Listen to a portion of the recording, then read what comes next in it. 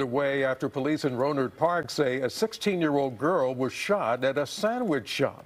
The shooting was reported just before 6 o'clock last night at the Sourdough and Company shop on Commerce Boulevard.